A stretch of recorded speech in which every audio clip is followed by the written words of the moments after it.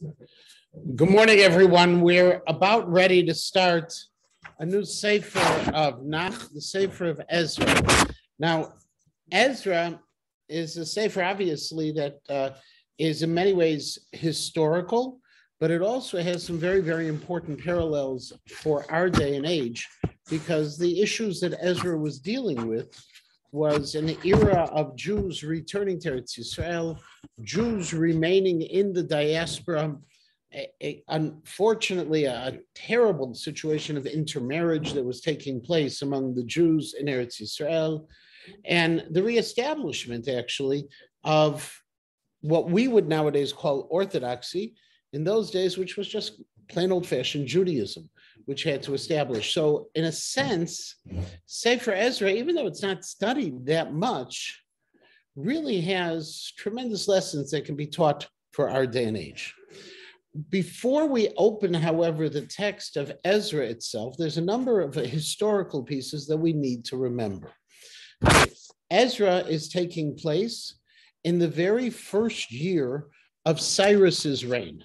Now, as you will recall, Cyrus actually was preceded by Darius the Mede, and they had conquered Babylon, Persia, and Mede, just like we just came off of Megillat Esther, Paras Umadai. That was the nation that took place. This is taking place 52 years after Churban HaBayit, after the Beit HaMikdash has been destroyed. And in fact, on one of the many handouts that I sent, and I also printed and handed out, and I will bring it up as well in just a moment onto the screen, on one of those many handouts, you see it very, very clearly. Give me a moment and I'll have it here for you, for those who are online. I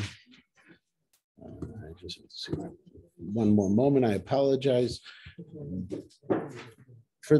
So for those who are online, you will see that in the timeline, it's called Ezra 1 timeline, and I'll just rotate it the right way so you can see it.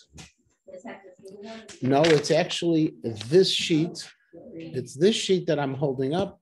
And for those who are online, I'm just sharing the screen with you, just in case you don't have it. Okay. Okay. Now, that is a fifth one result. So it's this sheet. And just to make it very, very simple, there should be extra copies here. To make it very simple, what is happening on this sheet, if you notice this shorter arrow, the top of that shorter arrow begins with the exile of the Jews and the destruction of the Beit HaMikdash at the end of the reign of Tzidkiyahu. 52 years pass, and in the course of those 52 years, we see the downfall of Nebuchadnezzar, Avil Merodach, Belshazzar is then conquered by Dariavesh. Dariavesh the first the Mede, has the monarchy for approximately 1 year, and then Cyrus the Great takes over afterwards. So we're 52 years after the destruction of the Beit HaMikdash. Now, to just make it a little more interesting, and for those of you online, I apologize, I didn't send out this link, but I can do it as well. I just have to, again, pull it up. I printed for everyone a really fascinating, it's not mine, obviously it's a summary that was done of this entire era. And the summary comes from a scholar, and it's actually, I found this on 929 in their introduction of everything. 929 is that wonderful source that has all of the, and the 929 prakim of Tanakh. And on this sheet, if you look, and it's an 11 by 17 sheet. If you look, it has a summary of all of the kings and information. It may not be graphically the most pleasing to the eye, but if you notice what's happening right here, and if you go a little bit up, you'll see Tzidkiyahu, he's in yellow. His reign began in 597, according to our markings. Then After Tzidkiyahu comes the Churban HaBayit, if you notice, and again, we have Hatzarat Koresh, which is the decree of Koresh. Now, before Tzidkiyahu, and just to remember these pieces, we had two other kings. It was the last three kings of the southern kingdom was Yehoyakim ben Yoshiyahu HaMelech. He was either killed or was taken captive. There's a disagreement between Sefer Melachim, which lets us understand that he was killed, and Sefer Divrei Yamim, which lets us understand that he was taken captive. And we dealt with him when we were learning Melachim Bet, where it most likely was he was taken captive and died and then was brought back for his burial, so he would be able to be buried next to his father, as Sefer Melachim points out. After Yehoyakim came Yehoyachin. Yehoyachin ruled for a very brief period of time. He was just 3 months. Yehoyachin, we encountered in Megillat Esther. Im Yechonia Melech Yehuda, that Mordechai, or one of Mordechai's ancestors, was taken into the exile of Bavel, together with the king Yehoyachin. Yehoyachin is taken into exile 11 years before the destruction of the Beit HaMikdash. And then again, Tzidkiyahu HaMelech.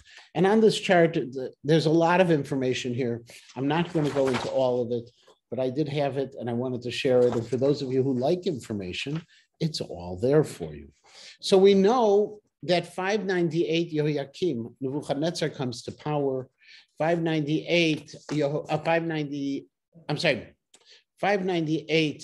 Nebuchadnezzar comes, takes away Yehoyakim or kills him. 3 months later, Yehoyachin is taken into Bavel. The closing scene of Sefer Melachim Bet, if you remember, was Yehoyachin was brought to the king's table, that he was elevated, but he was still in, Yehoyachin. Pretty sure, yeah. The final king, Tzidkiyahu HaMelech, who was put into power and who was defeated at the time of the Churban in 586, okay, is when the destruction of the Beit HaMikdash came. Hopefully I have that correct so far. Okay, I'm pretty sure on that. Now, the other couple of pieces that we need in order to understand what's going on. I did send to everyone this chart. To those of you who got it online, it was in black and white. This is a summary, actually, of who's doing what during Sefer Ezra and Nehemiah. And you'll see that we are in this second column. The second column says that the decree of Koresh, Hatzarat Koresh, Manhigim Shesh Batzar, we're not really sure who Shesh Batzar was, a number of different possibilities. There was no active Navi at this moment, even though Chagai, Zechariah, Malachi, the last three Naviim are running parallel at that time. The Persian king is Cyrus, and this is all found in the first chapter of Ezra, which we're going to deal with. The final piece of information, just as introduction, actually the second to the final piece of information, so I guess the penultimate piece of information that we're going to have right now, is another document that I shared with all of you, and that's the document which is titled Cyrus, the Cyrus Cylinder. Now, the Cyrus Cylinder is a very important document. It's a document, but it's actually a cylinder. It's found in the British Museum. If you have a chance to go visit the British Museum, it's one of those things that's really worth seeing. It's on the second floor. It was on the second floor in its own case. This is a picture of the Cyrus Cylinder in it. And the Cyrus Cylinder was found, and it conveys the history of Cyrus.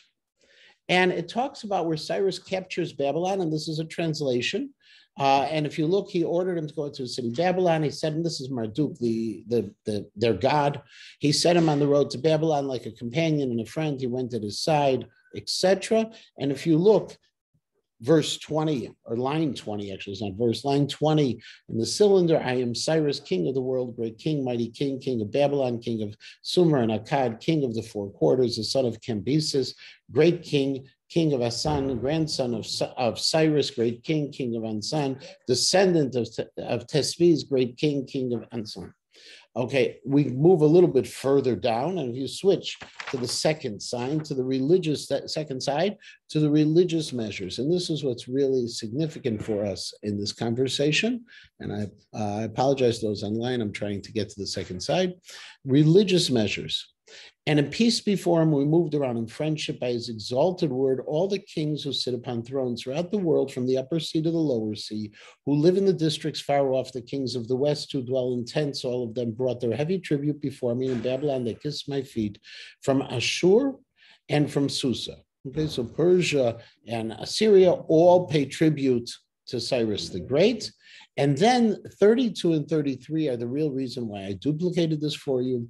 I returned the images of the gods who had resided there to their places and let them dwell in eternal abodes.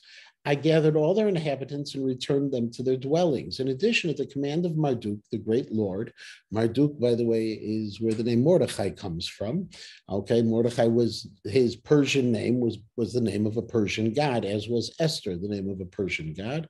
I settled in their habitations and pleasing abodes, the gods of Sumer and Akkad, whom Nabonidus, to the anger the Lord of the gods had brought into Babylon. Now, the reason why this is significant is because based on the Cyrus cylinder, we know that the early policy of Cyrus was very different than the policies of the Babylonians. The Babylonians, to create for themselves that security, they exiled leadership and people from one country and moved them to the next. And what they tried to do by this population exchange, we talk about it in halacha, that already the Assyrians did it, and they began the population exchanges. What they felt is that the people don't have a sense of home. They won't be able to rise up in the same way and rebel. Cyrus felt the other way. And what Cyrus felt was important is to give people the power to return to their homes and to worship their own gods. He returned and allowed the rebuilding of temples of all of the people who had been captured by the Babylonians. Now, among those peoples who he allowed, and this was part of his regular policy, were the Jews. And the Jews were allowed at this point to return to Eretz Yisrael 52 years after the destruction of the Beit HaMikdash, and we'll read this of Cyrus in just a moment. They were allowed to return back and to start building. Now, the 52 years is obviously not the 70 years. And this is the one last piece which we need to remember. And the last piece we need to remember is Yirmiyahu. And there are two places in Yirmiyahu HaNavi where he talks about the 70 years. We've talked about the 70 years of exile. There's actually three places we encounter the 70 years of exile. One we learned in Sefer Daniel in Perek Tet. If you remember Shivim, Shvuayim, etc., there was this very difficult calculation of numbers followed by a prayer of Daniel. He referred to it. Daniel is a contemporary at where all of this is taking place. We then encounter in the 25th chapter, and for those of you who have Tanachim, in the 25th chapter of Yirmiyahu, we encounter his first prophecy that talks about the 70 years of exile. And he says in Pasuk Chet in Perek Chafhei, chapter 25, verse 8, L'chein ko amar Hashem tzvakot, he's quoting God, Yan asher lo shamatem et dvarai, because you have not listened to my word. Hineni sholeach v'lakachti et kol mishpachot tzafon Hashem ve'el Nebuchadnezzar melech Bavel avdi v'aviotim al haaretz hazot ve'al yoshva ve'al kol hagoyim ha'ele saviv. God says, because you haven't listened to me, I'm going to send out Nebuchadnezzar. I'm going to send out Nebuchadnezzar to come and bring all of the people up to Bavel. And I'm going to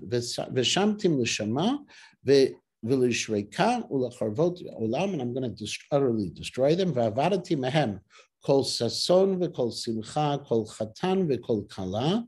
I'm going to destroy the sounds of joy and the sounds of weddings. Kol rechaim ve'orner, and I'm going to destroy commerce, the grinding mill, the mills, and the light. V'ayta kol haaretz hazot lecharaba l'shama. This land is going to be destroyed. V'avdu hagoyim ha'ele et melech Bavel 70 shana, and they're going to serve the king of Bavel for 70 years. Vayak chimlot 70 shana, and after the fulfillment, or the full 70 years, Efkod al melech Bavel balagoya hunu mashemet avunam bal eretz kastim v'samti otam lishmamot olam. And then I will bring upon them, after 70 years, I will remember, Efkod, I will remember, just like we have back in Bereshit, Vashem Pakadet Sarai, remembered, I'll remember the sins of these nations, and at that point, they will be destroyed. That's place number one. Place number two is found in Yirmiyahu Perek Chavtet. In Yirmiyahu Perek Chavtet, Pasuk Aleph is even more important for our purposes of understanding what's going on here. This was delivered probably 7 years before the destruction of the Beit HaMikdash. Again, Yechoniah was exiled to Bavel 11 years before. He and the officers, the noblemen and the leadership of Eretz Yisrael, of Yehuda, were exiled 11 years before. Probably about 4 years later, Yirmiyahu gives this prophecy. This is the text of the book that was sent by Yirmiyahu Hanavi from Yerushalayim, El Yeter Ziknei HaGolah, to the remaining of the elders in the exile, Vel HaKohanim Vel HaNeviim Vel Kol Ha'am, and to the Kohanim and the Neviim who went into exile, and to all of the people. Now, interestingly, the remaining elders most likely means that it's referring to the fact that in the course of being taken into exile, many people died along the way. It is not that far off to imagine that the march of the exiles were similar to death marches during World War II of the Nazis, Yimach Shemam. These people are being taken off in chains and being marched hundreds of miles. Yes? Sorry to interrupt, but when it says Yeter Ziknei HaGolah, aren't there some kingdoms still left in Yerushalayim at this point? Therefore, right. There are some who are in Yerushalayim or elsewhere in Israel, and there are some who are in Golan. But Yeter means a remaining amount. It doesn't mean, in other words, I could have said, if I'm referring to the ones who are just in the Golah versus the ones who are in Yerushalayim, I could have written El Ziknei HaGolah. I don't need the word Yeter. Okay. So Asher Hegla Nebuchadnezzar Yerushalayim Bavel. Nebuchadnezzar taken out into exile. Achritzet Yechoniah Hamelech. Okay, we now know this was part of the exile of Yechoniah, Hagvira, and also the queen mother or the king mother. V'hasarisim Sarei Yehuda Yerushalayim, and all of the ministers of Yehuda and Yerushalayim, V'acheresh V'amasker Yerushalayim, and all of the other people. Cheresh and Masker are interesting terms we find. They can be defenders, and they can also mean the lower class. Bayad El Ashab and Shaphan. This might be Shaphan, son of the Shaphan who we had encountered once before when they found the Sefer Torah. When they found the Sefer Torah in the Beit HaMikdash, this letter was sent by Elisha, Ugmarya ben Chilkiah, Asher Shalach Tzidkiah melech Yehuda, and Nebuchadnezzar melech Bavel, Lemor, who had been sent by Tzidkiah. Ko amar Hashem tzvakot, Elokei Yisrael. Now this is the text of the letter. Thus said Hashem, the God of hosts, the God of Israel, L'chol hagolah asher higleiti miYerushalayim Bavel, to the diaspora, to the exiles that I've exiled to Bavel, benu vatim v'shevu, v'nit'u ganot v'yichlu et piryan.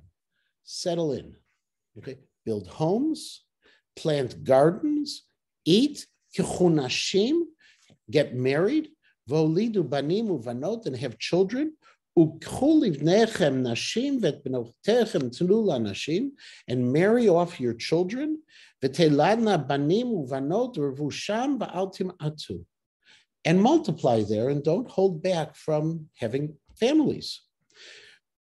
V'dirshu et shlom ha'ir asher higleita etchem shama, and seek peace with the places that you have been exiled to.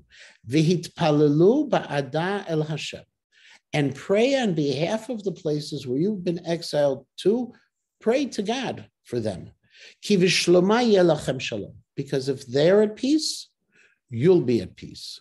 Ki cho amar Hashem tzvakot Elokei Yisrael, because this is what God has said. Al yasiu lachem nevi'echem asher b'kirbechem v'kosmechem. Don't lift up, don't pay attention to the prophets who are in your midst there in the exile and to the other magicians. V'al tishmu el chalmotechem, and don't listen to the dreams asher atem machlimin, that you're dreaming. Ki b'sheker hem nib'im lachem b'shvim. They're false prophecies. Lo shalachtim ne'um Hashem. I never sent them. Ki cho amar Hashem. Because this is what I'm saying. Ki lefi melot levavel shivim shana v'kodetchem. Because it will be to the end of 70 years, I will remember you. V'akimoti alechem et dvari hatov, and I will fulfill my words, my good words, lashiv etchem el hamakom hazeh, to bring you back. Ki anochi yadati et machashavot asher anochi choshev alechem mim Hashem. I know the plan, says God. Machshavot shalom v'lo l'ra'ad. What's being planned is good and not bad. Latet lachem acharit v'tikva, to give you a future and acharit, the next step, the next phase, and hope. Ukratem oti v'halachtem. Okay, and call out to me, and you'll go. V'hitpalaltem elai, and pray to me. V'shamati alechem, and I will listen to you. V'kashtem oti umetzatem, and you will seek me, and you'll find, and you'll be found. Ki tidrashuni b'chol levavchem, when you seek me with all of your heart. Now, the reason why I'm saying this chapter 29 of Yirmiyahu is even more significant for our purposes is because this chapter 29 lays out the ground rules of an exile. Up until this time, the only exile the Jewish people had known was the exile of Mitzrayim. They had never been in a diaspora. We had been in Mitzrayim, so the last time this has happened was 500 years earlier, 400 some years earlier. More than actually, I'm sorry, we're 586, almost 1,000, about 900 years earlier. I'm sorry, miscalculating. It had happened, it was before the nation was formed. Now there are people in the exile. And what do you have to tell those people? Tell those people, listen, you have to go on with your lives. Not only do you have to go on with your lives, you have to build your lives. You have to create political alliances with the people who are there, who were your exilers, who are the ones who are your enemies. Pray for them. And now that you're in exile, the Beit HaMikdash is destroyed. By the way, you can pray to me in exile. You were a country, you were a nation that was centered around Yerushalayim. Remember when Shlomo HaMelech built the Beit HaMikdash, he said that we're going to daven towards this place. This is going to be the center of our worship. He's now saying you can worship in the Golah, in the exile. And then after 70 years, you're going to come back. So if you want to know, by the way, the basis of what we do in America today, Yirmiyahu is the basis of how you live in a diaspora, how you're able to live in a diaspora and build lives in a diaspora. That's this. It's the third time we encounter Yirmiyahu twice, Chaf Hey and Chaf Tet. And Daniel Perek Tet, we encounter this count of 70 years. The fascinating thing is, we don't know exactly when the starting point is. Okay, and there's these old jokes. People said, I'll finish this project in 24 hours. They're never going to finish in 24 hours. You say, starting when? Okay, I'm going to redeem you in 70 years. Starting when? And there were all sorts of calculations. And if you remember, we encountered some of those calculations. Belshazzar had his calculations. He took out the Klei HaMikdash, and we learned there the midrash of when he took them out too early because he miscalculated, he was killed. We encountered it with Achashverosh, where we read in the Megillah, the first parak, V'kelim mikelim shonim, and the midrash says he took out the Klei HaMikdash because he calculated the conclusion at one time. And so you can count 70 years from all sorts of different points. One place you can count them from, by the way, for 70 years, if you want to do it, is you can also count those 70 years, starting from the ascension of Nebuchadnezzar as our oppressor, from the Galut Yehoyakim. And if I go back to Galut Yehoyakim, 598 already, I'm getting very close to this time where Cyrus rises in power and is going to call us back. So we have all of this background information, and I know I've taken a long time to give it, but in summary, the Jews have been in exile, all the Jews. The Beit HaMikdash was destroyed 52 years earlier than when the Sefer opens up. Cyrus has begun his reign. The reign of Cyrus marks a significant departure from the Babylonian monarchs who had tried to exile people. Cyrus believes in the way to have loyal subjects is to give them a measure of religious freedom. He builds temples in his areas, and we're going to see he's going to allow us to rebuild our Beit HaMikdash. We know there's a 70-year peace that has to come into this.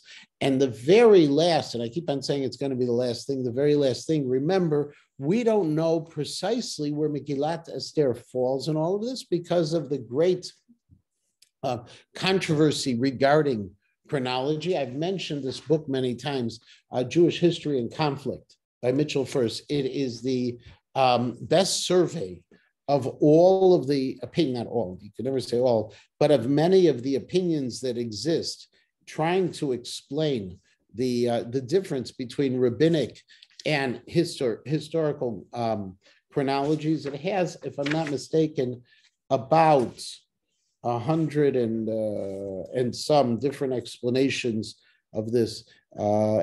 All different opinions, from saying that historians are wrong to Chazal is wrong, to Rav Schwab's piece, which I had shared with you, which he later recanted on late in life, which talks about the Chazal consciously hid the exact number of years because Chazal say that the entire Persian period was in the course of 52 years.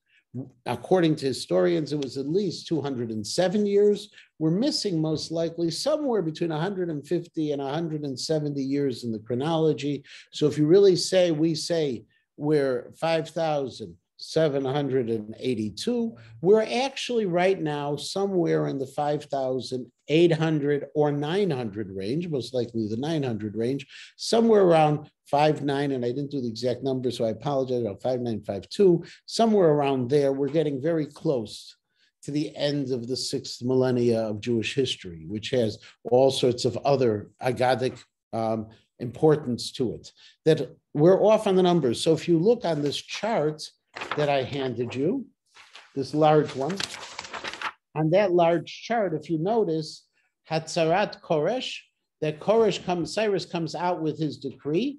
On the outer margin of the right-hand column, it says 3390 or 539 BCE, and 524, it says, is Nes Purim.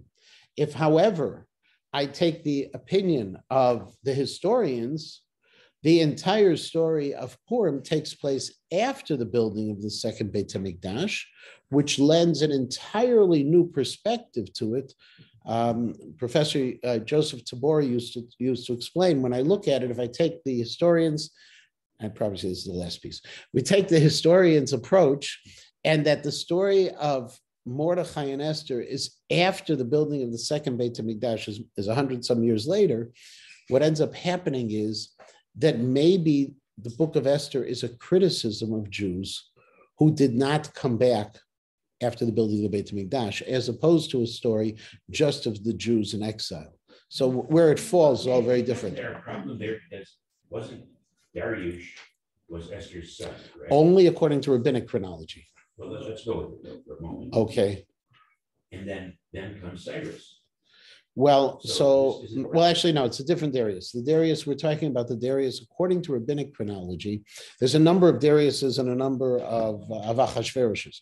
First of all, we don't know, according to rabbinic chronology, Achashverosh most likely is not Xerxes, but Artaxerxes, Artaxashta, and not who we call Achashverosh in Hebrew nowadays.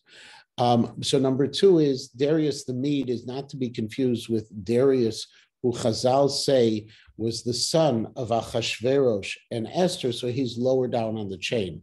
Chazal also don't normally account for Cambyses. Cambyses is one of the Persian kings within the calculation, and to be able to get all of the Persian kings into 52 years is really complicated.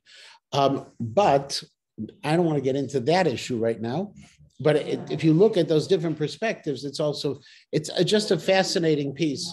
Is during the story of Ezra, are Mordechai and Esther basically contemporaries of Ezra, or would they come later on in the history? Daniel is here at this time, and in fact, according to Chazal, we'll see the Shesh Batzar, according to some of Chazal, is Daniel. We'll see that he makes an appearance here at the beginning of Sefer Ezra. Yes? Would Mordechai be a contemporary of Ezra based on the passage that says Asher Hagla? So would Mordechai be a contemporary of Ezra? It depends how we understand that. In other words, if I take Chazal's chronology, yeah, Mordechai could have been exiled, and Vashti could have been the daughter of Nebuchadnezzar, right? Because we say she was the daughter of Nebuchadnezzar.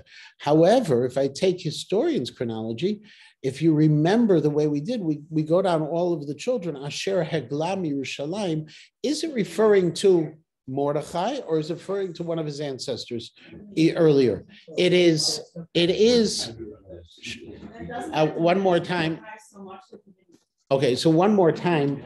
This book has a very good summary of it, and it's only about 200 pages long of summary. And the best answer, by the way, one of the answers, Beryl Wine gives an answer to all of this. He said there is a discrepancy, and Eliyahu will tell us how to answer it.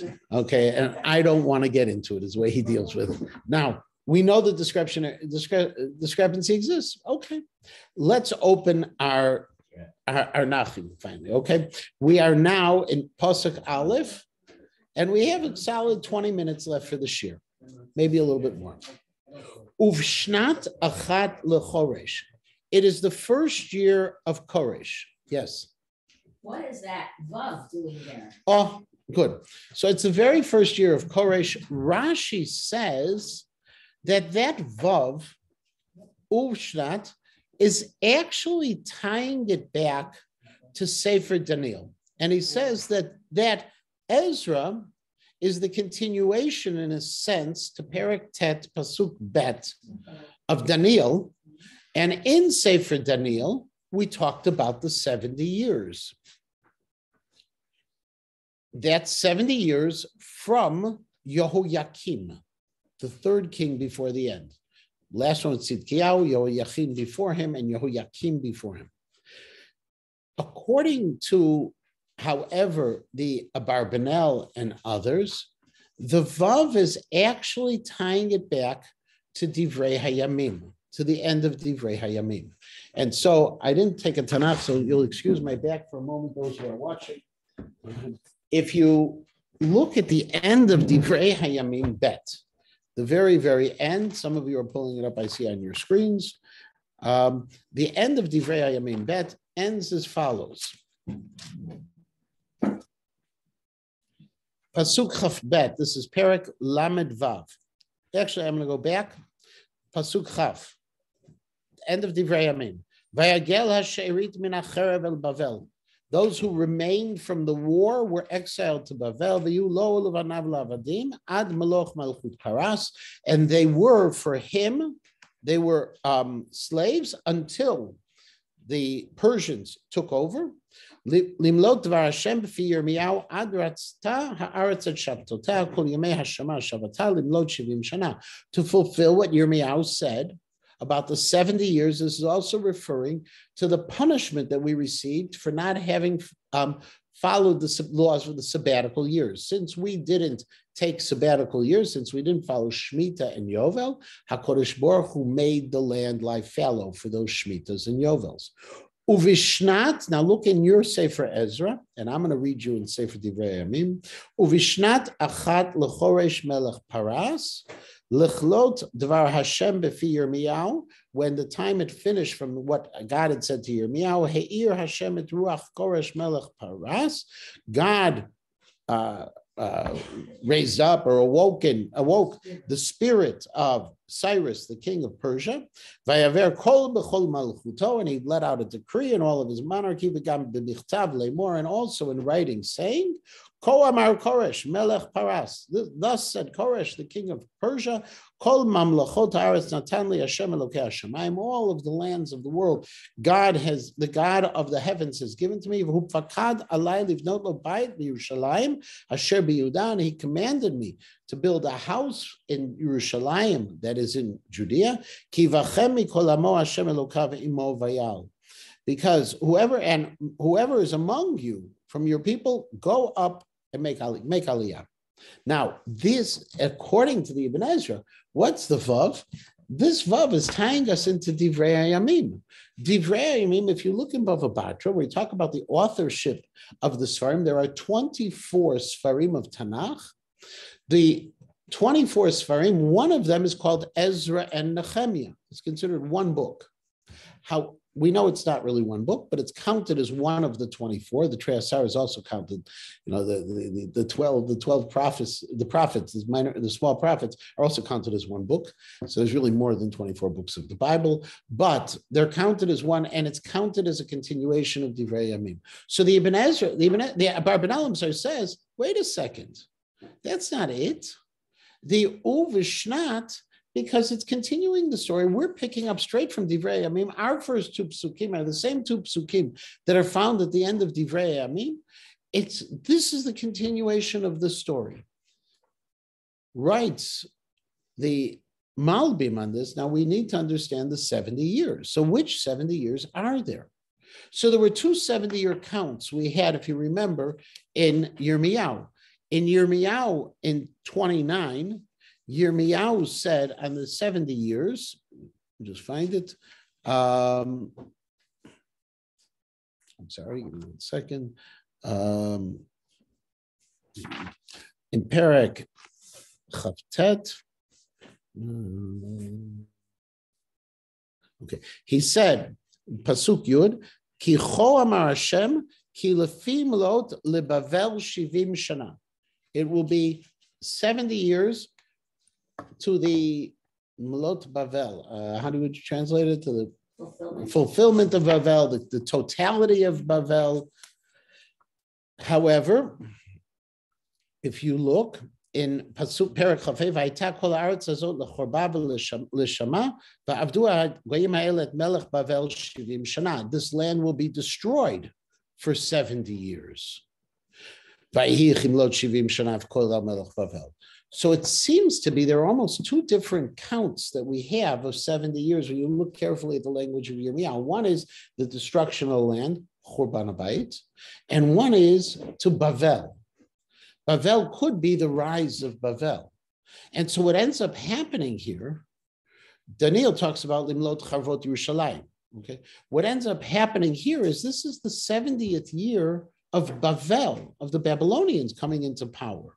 And that could be what's happening right now, according to the Malbim. This is what's really taking place. Let's go a little further in Pasuk Aleph for a moment.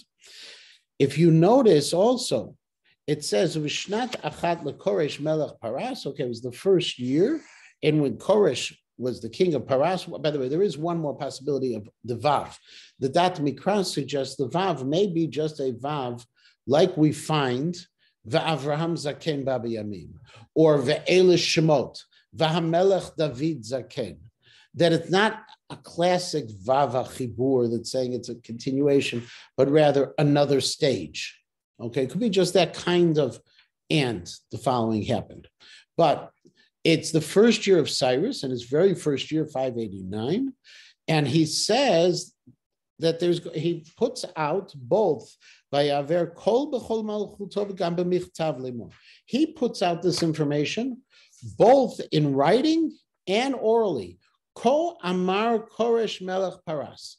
Thus says Koresh. Now the word ko, when we normally have ko amar, it's a navi. Ko amar Hashem tzvakot. Ko amar. Cyrus sounds like he's acting in a prophetic fashion. Not only that, Kol mamlachot haaretz natan li Hashem Elokei hashamayim. He talks about the Hashem Elokei hashamayim.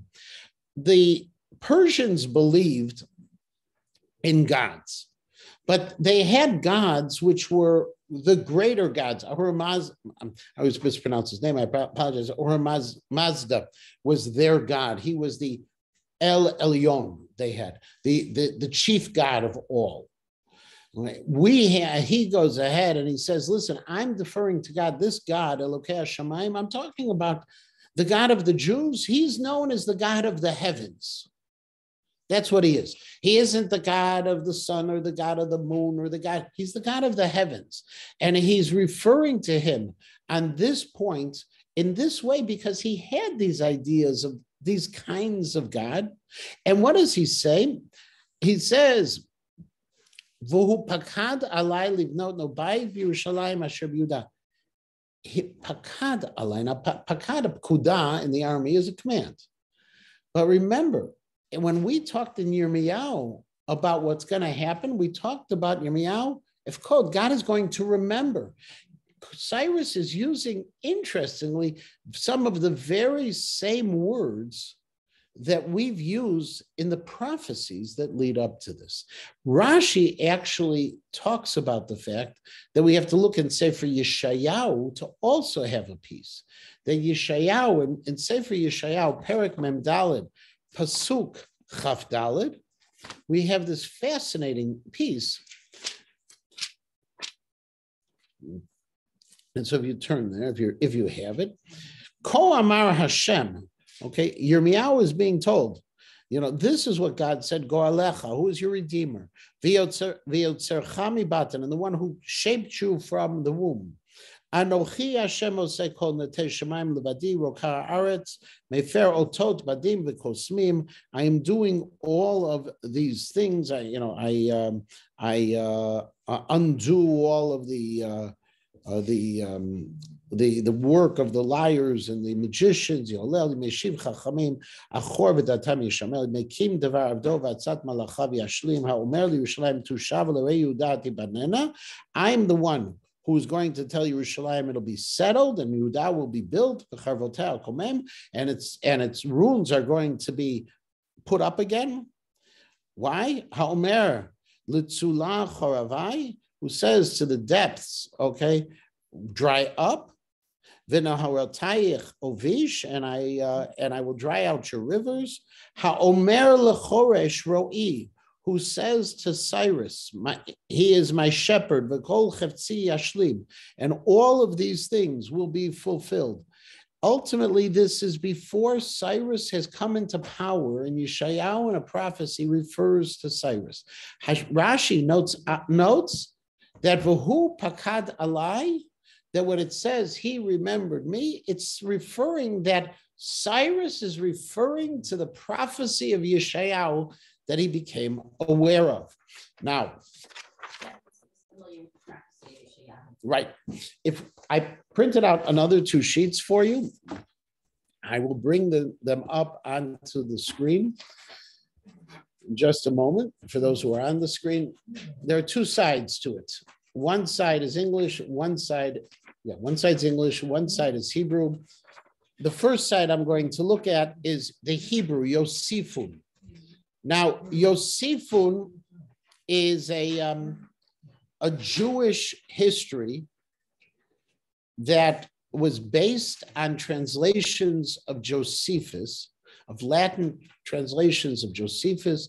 It was probably written in the 10th century.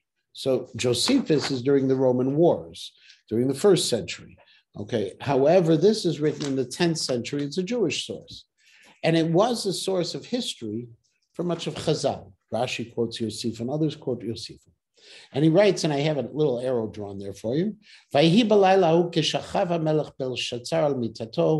is still talking about Belshazzar, the last of the Babylonian kings. When he killed, and he was killed, Belshazzar was killed by one of his officers while he was lying. And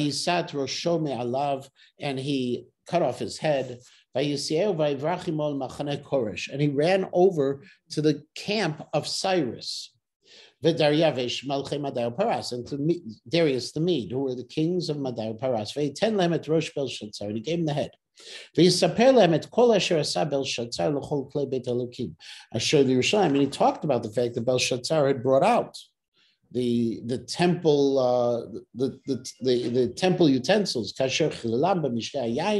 how he defiled them in the feast of wine. And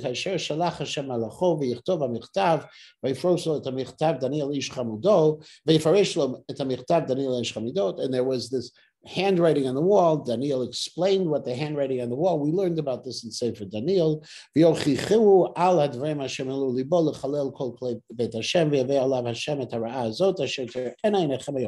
so the servant who kills Belshazzar says, look what God has done. He doesn't say, look what I did. He said, this is a fulfillment of a divine punishment. They bowed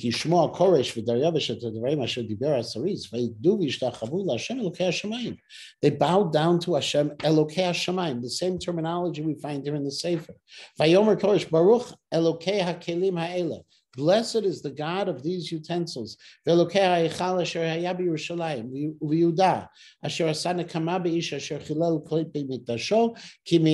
the second column on the left side, he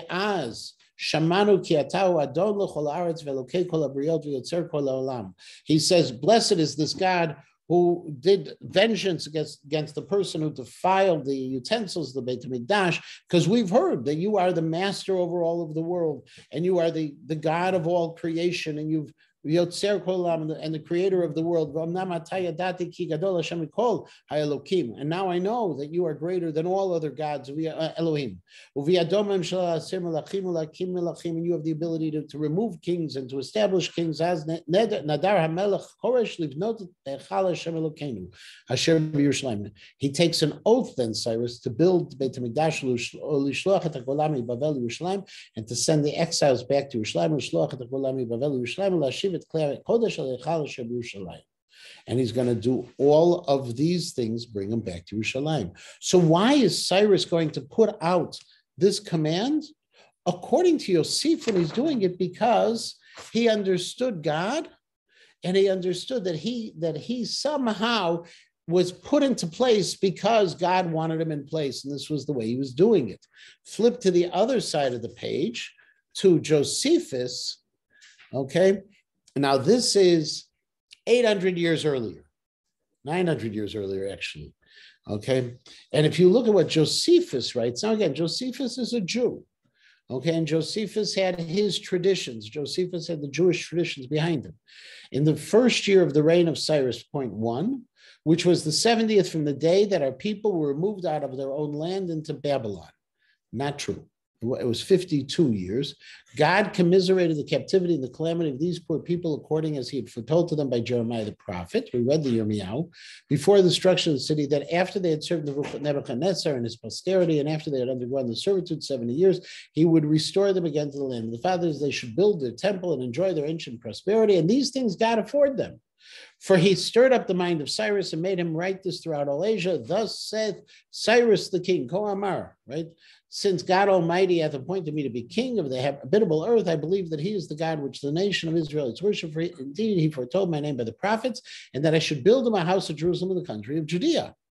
That's Pasuk Bet. This was known to Cyrus. Now, how did Cyrus know about this? Yosefun said he knew about it because he wanted to do something good for the Jews, because he saw that God was the one who defeated Belshazzar, the Babylonians, for him, had him killed. This was known to Cyrus by his reading the book of Isaiah left behind him of his prophecies. No, Cyrus knew this because he learned Sefer Yeshayahu.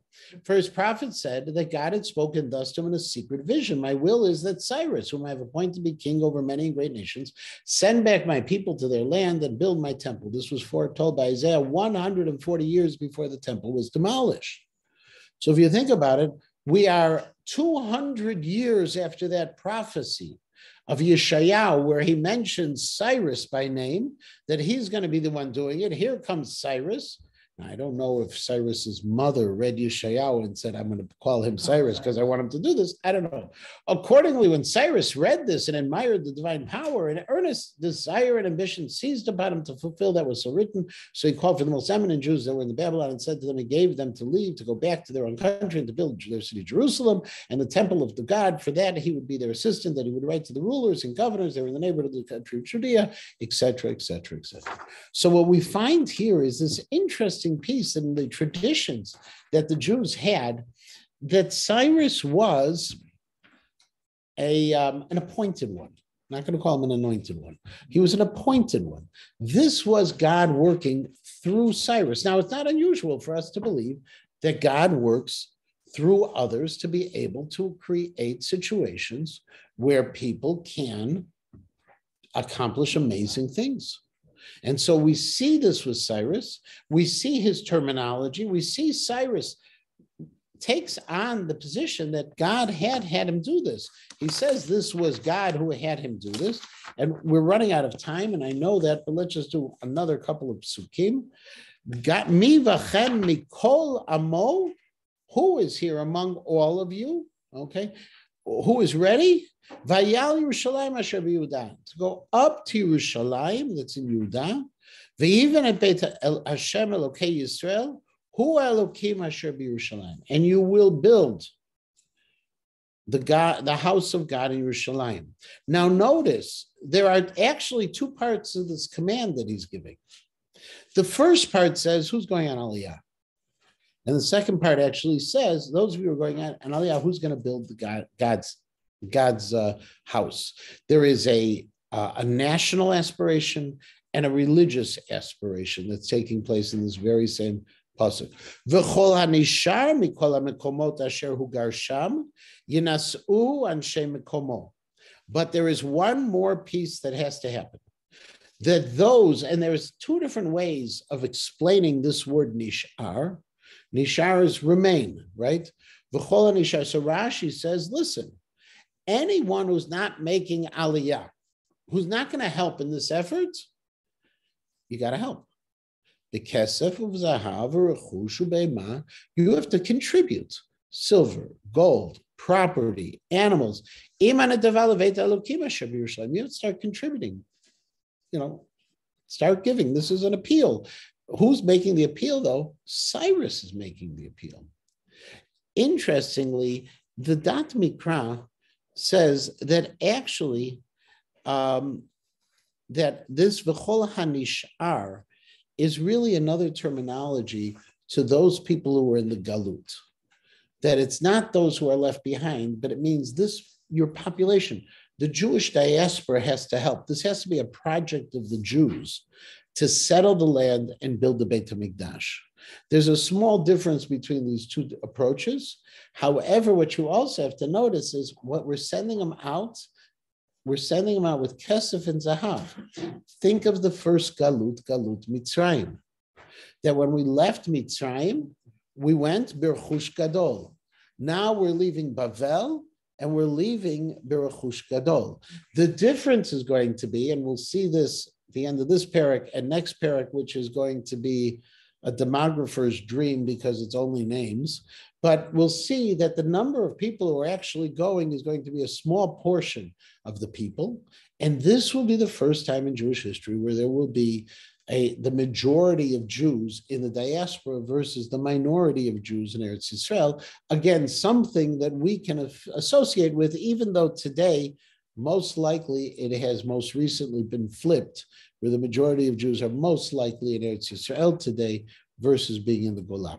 We're going to stop here. Next week, we'll finish off Perek Aleph. We'll do Perek Bet as well. Thank you.